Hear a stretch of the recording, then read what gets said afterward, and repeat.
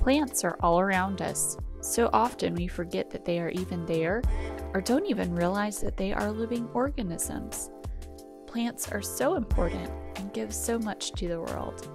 Their diversity brings beauty and balance to ecosystems.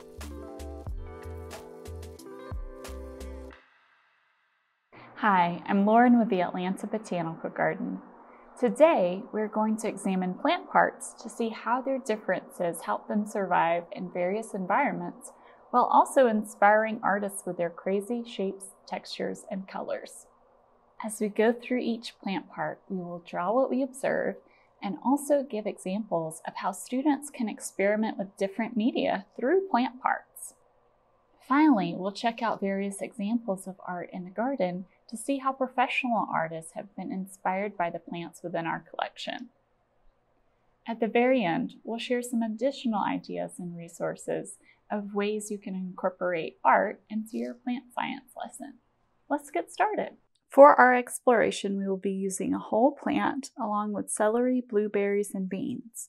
In addition, we will use watercolor paint, stamp pads, crayons, glue, a rubber mallet, tape, pencils, and paper. We are going to draw and observe this plant commonly known as a vinca, or a rosy periwinkle. This plant, like most plants, has 6 basic plant parts. Can you name them? That's right. Most plants have roots, stems, leaves, flowers, fruits, and seeds. Even though most plants share these traits, they can look very different from one plant to the next. Let's check out these different parts together, starting with the roots. Here are the roots of the vinca. Let's draw the roots of this plant together. Notice how they branch out in all directions. Roots absorb or take in water for the plant and also keep the plant steady in the ground so that even a strong wind won't knock it over. Roots of plants can make excellent paintbrushes. Simply remove dirt from roots and dip into watercolor paint to create lines of different sizes. Experiment with different kinds of roots for various effects. Now that we've explored roots, let's go see some examples in the garden. Not all roots grow underground. Some plants grow in trees and have aerial roots, or roots that get their water and nutrients from the air. The roots of the cissus vine hang in the air above the floor of the rainforest and allow the plant to grow higher in the canopy, closer to the light.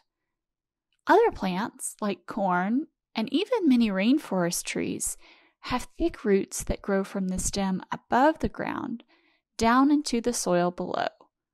These are called stilt roots and give the plant added support for their very tall stems, even in shallow soil.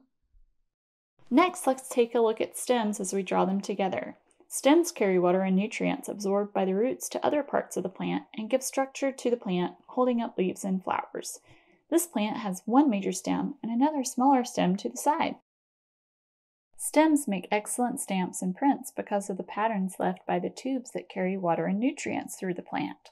Celery is a great stamper because of its size and sturdiness. Try using different kinds of stems to see what prints they make.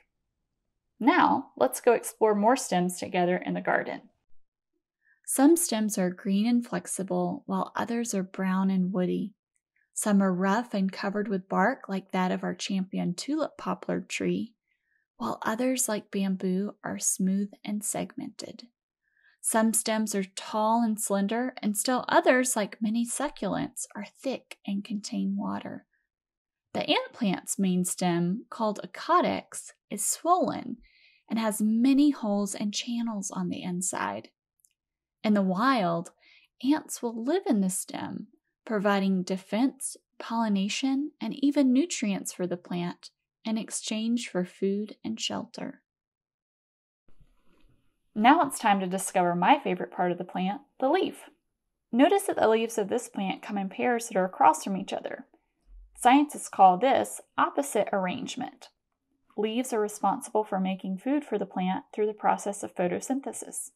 Each leaf combines water from the roots along with carbon dioxide and sunlight that they absorb to create a sugar called glucose. The veins in leaves are beautiful to capture through leaf rubbings. Tape a leaf down to a flat surface and secure a piece of paper over it. Using the flat side of an unwrapped crayon, gently rub over the leaf until it magically appears on your paper. Use this technique to capture and compare various types of leaves. Now, let's check out some other magical leaves in the garden. Leaves come in all shapes, sizes, and textures. Many leaves in the rainforest are giant and have darker colors, allowing them to absorb more sunlight under the shaded canopy. In the desert, leaves are often small and lighter green to conserve water and protect the plant from excess sun. Most conifers have needle-like or scaly leaves that stay green all year, while other trees have leaves that change colors with the seasons. Some leaves are spiky and other leaves are soft and fuzzy. Perhaps the most interesting leaves trap and digest insects. The leaves of these carnivorous plants still practice photosynthesis and make their own food, but rely on prey to provide them with added nutrients that cannot be attained by roots in their nutrient-poor soil. Now that we've studied leaves, let's look at some flowers. This plant has many buds and flowers. Each of its flowers has 5 petals.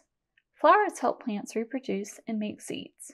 Most flowers are made up of many parts, including petals, sepals, stamen, pollen grains, and an ovary. Many flowers contain pigments that help attract pollinators. We can actually capture some of these colors through flower pounding. Place a flower upside down on your paper on a solid surface. Cover the flower with a scrap piece of paper and gently pound with a mallet. Peel the paper and flour away to reveal a print. Try it out with flowers of different shapes and colors.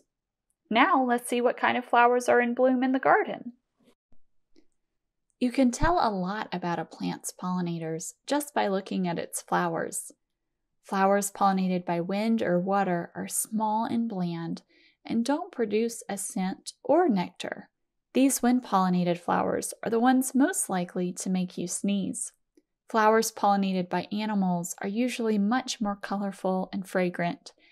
Some flowers pollinated by moths may be white and sweet-smelling, while those pollinated by hummingbirds are often red and tube-shaped. Some flowers even display colors that humans can't see to attract bees and butterflies. Many orchid flowers have strong fragrances. Some smell like chocolate or oranges or rotting meat or even corn chips. Once a flower is pollinated, it forms a fruit with seeds. Fruits protect and contain the seeds of a plant. These seeds are important because inside each one is an embryo or a baby plant waiting to sprout. This plant has produced several seed pods. Let's draw them together. Blueberries are a great fruit to use in art. Their skin contains dyes that you can use to draw and color. Rub the blueberry on the surface of the paper until the color runs out, and then pick up another. For seed art, beans can't be beat. Beans are a common seed that we eat and come in different shapes and colors. Use glue to secure different kinds of beans on the paper to make a mosaic pattern or picture. Now that we're done, let's find some fruits and seeds in the garden. Many fruits help the seeds spread further away from the parent plant, especially those yummy to small animals. They eat the fruit and pass the seeds on in their droppings. Interesting fruits here at the garden include pineapple, eggplant, and cedar berries, to name a few.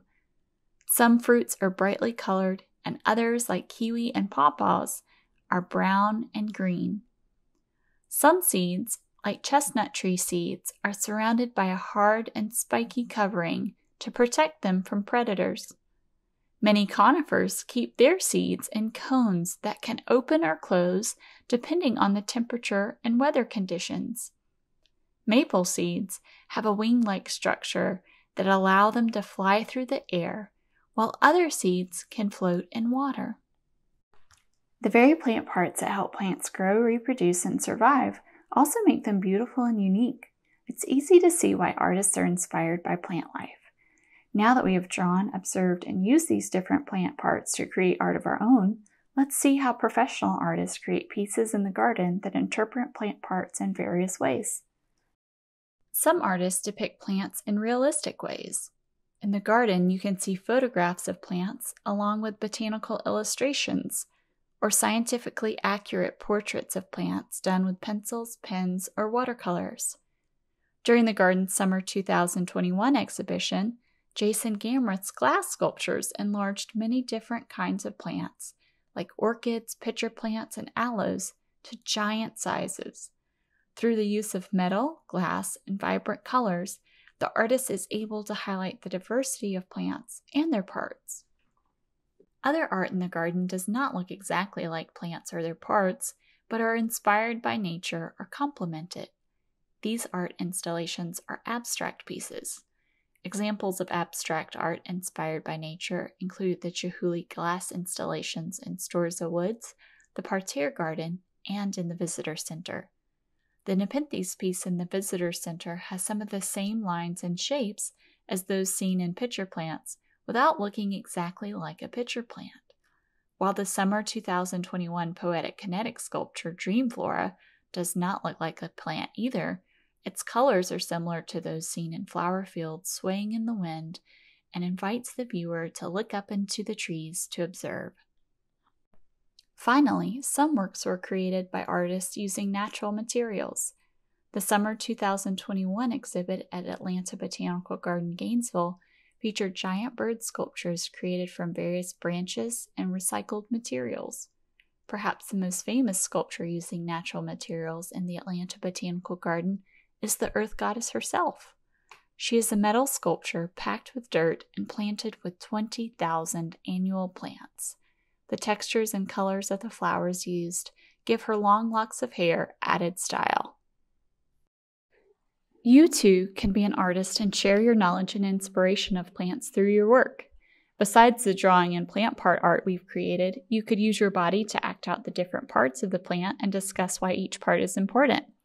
You could also dissect a flower and use the parts to create a new image, or collect natural items and make a sculpture telling a story. Paint using natural dyes or pigments that come from plants like chlorophyll, or pick your favorite habitat and design a plant with adaptations that would help it survive those conditions. Do you have any other ideas? Get creative! Thanks for watching. For additional resources and information on opportunities to bring the garden into your classroom, please visit our website at www.atlantabg.org/schools-tours.